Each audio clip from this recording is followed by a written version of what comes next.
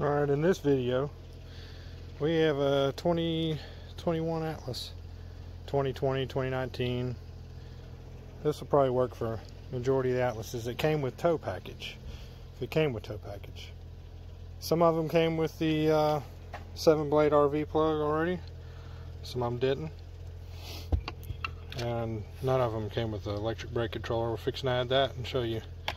You can buy all these parts off of E-Trailer or somewhere, wherever you want. They make an adapter harness here, because if they came with tow package, they're pre-wired for electric brakes.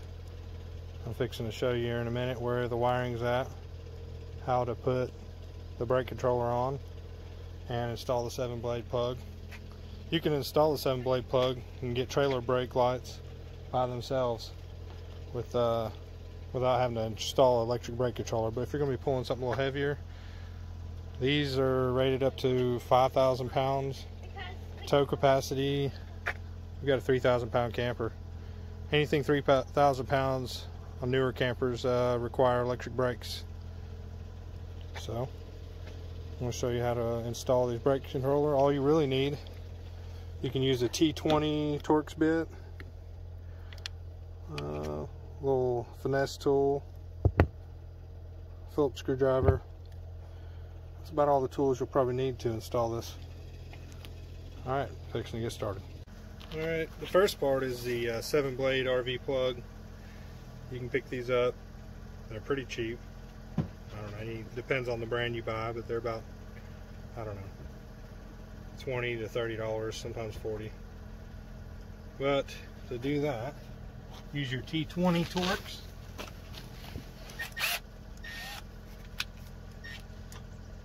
And remove the screws out of the plate here.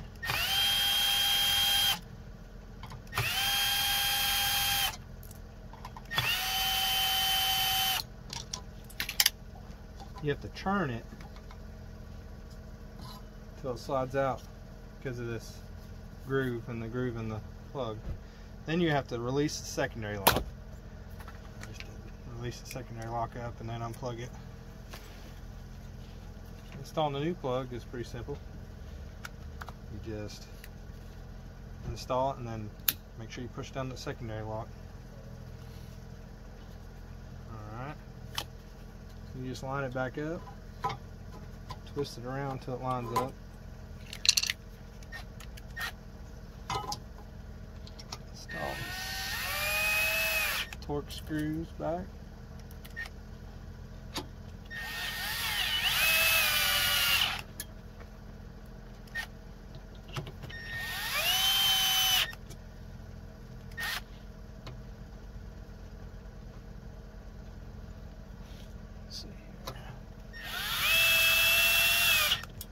That's it. That's pretty simple. Now you have trailer lights. You'll have lights with a 7-blade. You can buy an adapter that goes down to a 4-pin or whatever you use for your trailer. This will give you trailer lights. It won't give you electric brakes. It's wired for electric brakes. Now to get electric brakes, you have to install a brake controller, and I'm fixing to show you how to do that. Alright. This is how you install an electric brake controller on an Atlas. Cross port be the same if they have electric, or not electric, but a tow hitch or tow package. First thing you do is you pull this trim right here. It pops straight up. Has metal clips in it. Second thing is your hood release. You open your hood, you pull the handle, and right in here is a plastic clip. You take a finesse tool and pull that clip out. There's the clip. Now you can take and get it behind the handle, pull the handle out, you put the clip back in. That way when you install the handle. Next thing, there's a little pin here. It's a push tab. You could take the cover off, and there's a little flathead, but they usually don't back out. So you grab it from underneath here and you just pull it. Then you can push this tab, and then you can push the tab back. Alright, there's that tab. Alright, we're gonna need that later. So with tow package, they're all pre-wired for electric brakes. The wires are tucked in here. There they are. You buy this adapter harness off of whatever website you want to use. I use eTrailer. They have a lot of stuff for towing and all that, trailers. It'll plug directly in to your electric brake wire harness, and this one will plug into, I've got a Curt Triflex brake controller, and it'll plug directly into it. But what I'm going to do is I'm going to run the wires up to this cold seal cover here. I'll take the first 2 or 3 screws out of it. I'll show you those screws. And I'm going to run the wires out of a hole in there. That way they're hidden and they're not in the way when you're driving. Alright, let me get the camera here. Show you those screws.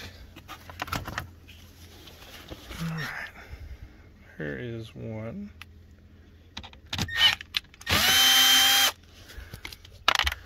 There's another.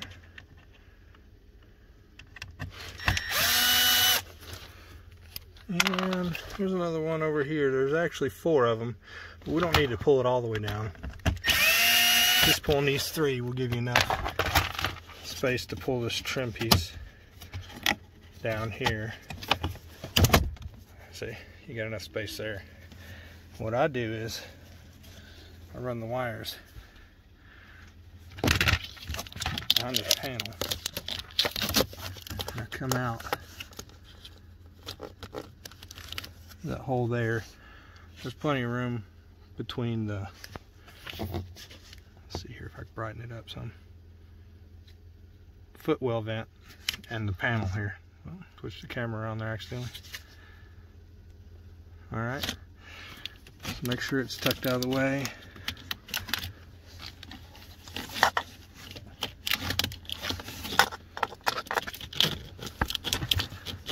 Alright, all you need is just a plug hanging out, because you won't need much wiring. Actually, if you want to go ahead and plug it in,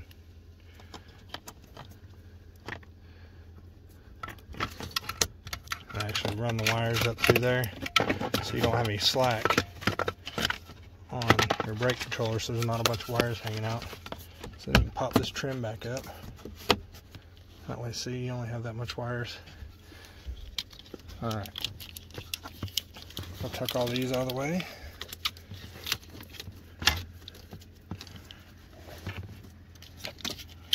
Now we're fixing to install the trim piece back. Screws back in the panel.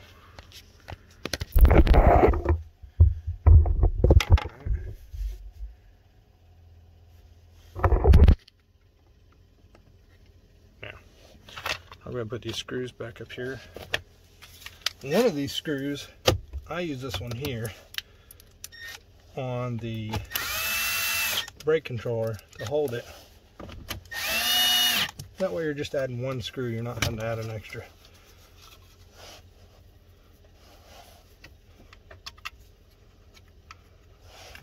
That way, that may be enough to hold it, but it's probably good if you put a second screw in it. Yeah, you want to put a second screw in it still. I've got one of the small supplied screws that they give you already right here. Kind of like a self-tapper there.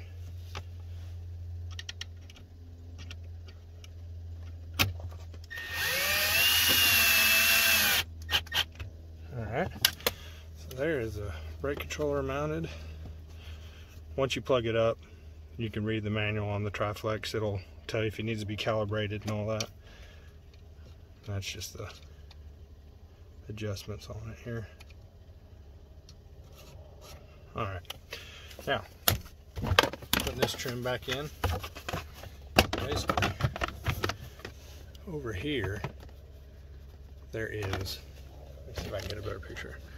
You have to tuck this back into this trim piece here. You have to make sure that when you put it in, it goes back up in there, like that. Now, also, down here, it tucks into the dead pedal. Alright, it's tucked in there, tucked in over here. Now, push it in as far as you can go, and up. There's a little seal here on the door. You make sure it's all over. You can put this pin back in, make sure it lines up.